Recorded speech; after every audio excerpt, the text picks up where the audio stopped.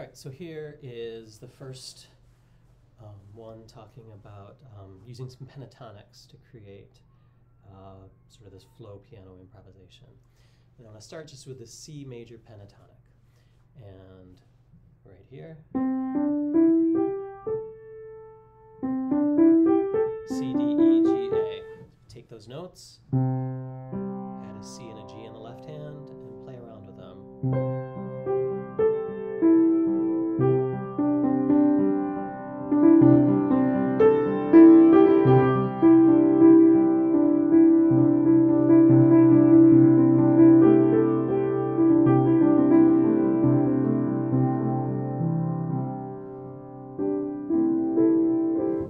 Right, beautiful sound.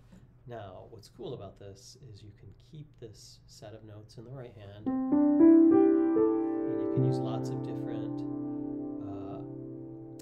notes in the left hand from the key of C. So we could take this, and I could go to G,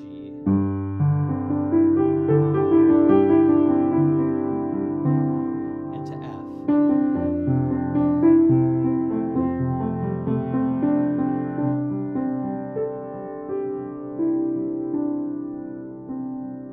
Even A.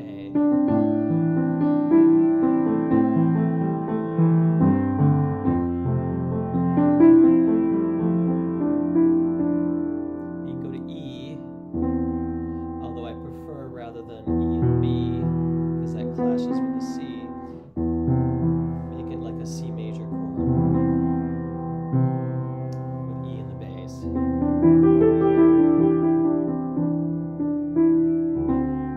Sounds really good over the D.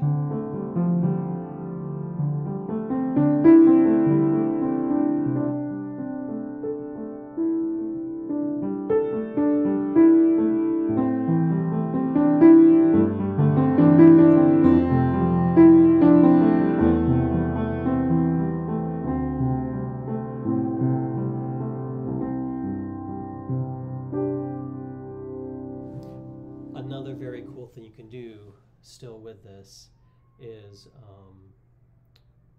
I mean, we did it over every single note in the key except for B. B is not going to work because it clashes, but if you do B flat, it actually sounds really, really beautiful because it gives you all these color tones. It gives you the third, but also gives you the ninth, the sharp 11. Listen to this.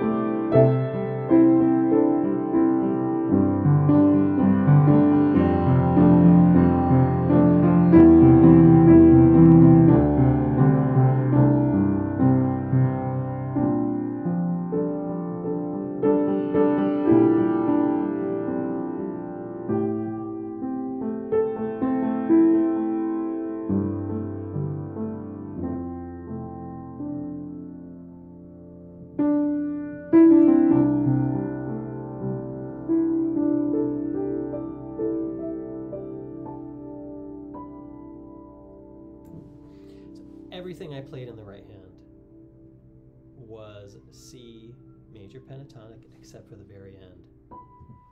I added a B natural on that chord just for a little sparkle. But interestingly, that's actually another pentatonic scale. So watch this. If I just take that C and change it to B, that's actually the G pentatonic scale. So that's where we'll go next time, using different pentatonic scales over the C major. And that's just an extension of what we're already doing because we were using the C major pentatonic over G and over F and over C and D and B flat. So now within the C, we could actually use a different one, as if C were the 4 or 5 of another key, for example. All right. So here's just a short little piece using C major pentatonic and those notes on the left hand, and you can make something really lovely from it. So here's an example. Sorry, let me try that again.